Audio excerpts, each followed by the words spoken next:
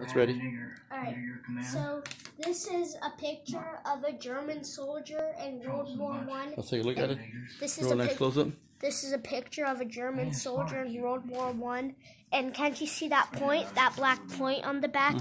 The black point on the back there, that's his cape, a black cape. And that yellow thing, that's a golden point on the hat.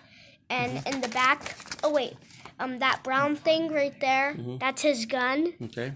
And right here, WW1, because WW1 stands for World War I, and that year and day and month was July 17th, 1916, World War I, and here's the picture.